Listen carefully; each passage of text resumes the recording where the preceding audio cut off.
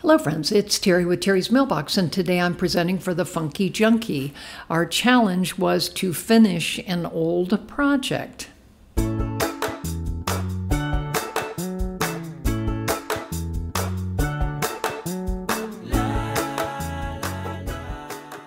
You may know I have a background box, and these cards are the result of my playing with embossing folders and ink. So again, I'll just kind of give you a quick preview here of all the cards I made. There are 10 total, and I actually had a couple of backgrounds left over that I didn't use. So again, I had so much fun making all of these fun cards and using my backgrounds.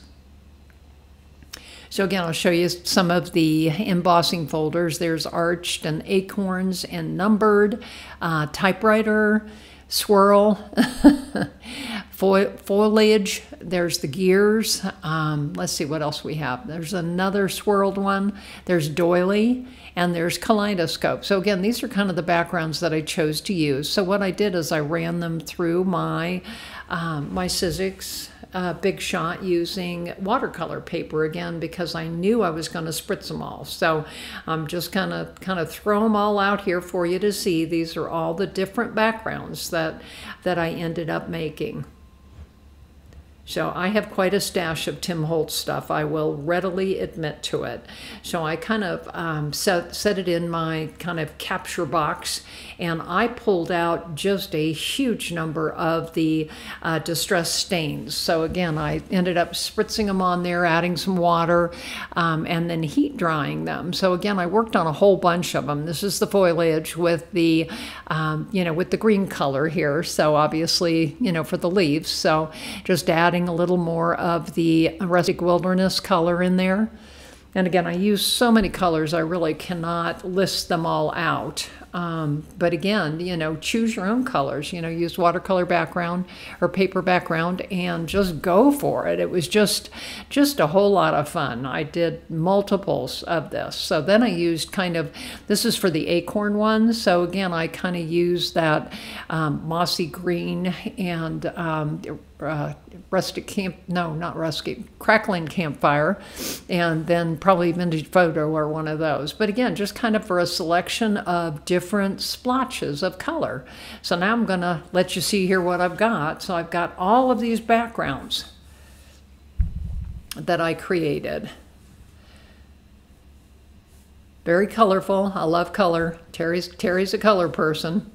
So again, then I thought, I could probably make them really, the texture really show up if I just used a brayer and added some archival ink. So again, I'm using ground espresso, and then I also used black soot. So on the warm colored ones, I went ahead and used the ground espresso. And you can see here, I'm just running the brayer over the ink pad and run it over the top. So I did that with all of them. So I'll kind of show you, look at the difference it makes when you when you just add that little pop of highlight or, the darkening parts over the top of these gorgeous embossed folders.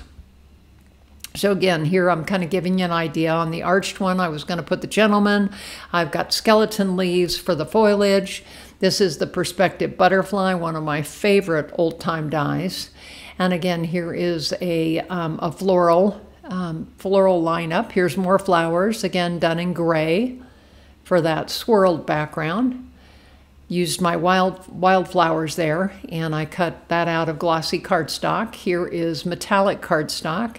Here's kind of a tree that, again, I'm going to kind of create this forest scene. And again, a lot of these dies and things are older. Like I say, I've been collecting Tim Holtz for years. I really, really love his products, and I stash them and buy them and get them, from Funky Junkie whenever I can. So again, there's a couple of the sentiments that I'm going to use.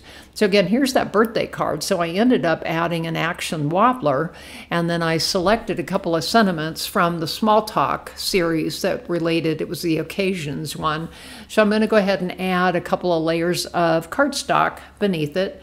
And then I'll go ahead and pull out the glossy accents. You know, again, I love to make my sentiment shine. So I do this quite a bit with glossy accents or other shiny medium. So again, I'm just going to make sure that I get the whole thing kind of covered, and then be careful when you set it aside so that it doesn't get stuck. So you should see a red arrow at the lower right-hand section of your screen. I'd love to count you as a subby friend. So please subscribe and hit the bell to be notified when I add new videos. So here is that birch die set, birch tree die set. So again, you can see I've trimmed half the trees off. And then I went ahead and added thin foam strips underneath it to kind of pop it up. Now the die is a little bit shorter than my background, so again, I'm going to work with it here and just make my card a little bit shorter, no problem. And so you see there, I've got the 3 darling deer there. So again, you can kind of see how I've got one kind of hidden and coming out of the woods, and then we'll add the other one just right there. So just too much fun putting these all together. So I've got a nice assortment of cards here, you know, to add to my stash. So here's the gear one. Again, that was that gear background. And then I used the, you know, the gears die to cut out of metallic paper. Here is that cityscape one. This is the cityscape die. I've had this obviously for quite a while. So I did 2 sections directly on the card and then popped up the front city. And here I am just again adding that foam tape. I used Pondering Words to cut Remember Moments out. And so again, it just kind of pops it up there on the front of the card. And I've done that in black cardstock. So again, just having fun with this stuff. Here's that perspective butterfly. So again, I cut him out of brown cardstock. And so I'm just going to make sure that I've got a good angle here to add him against the corner. And I found that, you know, because the backgrounds are so textured, that collage medium, because it kind of dips down into the divots, really was the best option for gluing some of these pieces on, especially like this one has so many places that I needed to add a little dab of glue. So I just found this one worked very, very well. So again, I'll pick it up there with my tweezers, get it lined up. And that's the kaleidoscope background. I thought that was pretty cool. Now here's my skeleton leaves that I'm going to put on that foliage one. And again, I'm going for the collage medium. Going to add that all around.